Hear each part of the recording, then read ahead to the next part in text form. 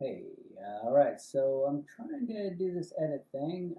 I'm in edit mode. I have a ridiculous picture of Donald Trump, which is part of a larger photo. So I'm going to go ahead and click Edit in Affinity Photo, which I've heard on the forums back here that I should be able to use if I just do it this way. I'm here, I'm doing this, I'm not right-clicking, I'm double-click the photo, I'm in Edit, I'm Edit Affinity Photo, I go here. Now here's the section I'm looking on in case you're confused. It's not a different photo. I just have cropped it.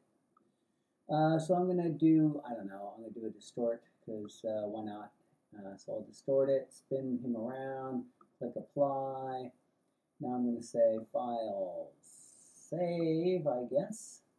I don't know. Is that wrong? Right? I don't know. And then I say what? Close the window? It's just so confusing. Close it? All right, still in my way. I'll close it again. But okay, here it looks like it applied the changes.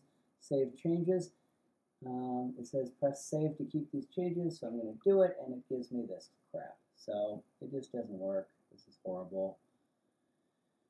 I literally have never gotten Affinity Photo to edit a single photo for me ever.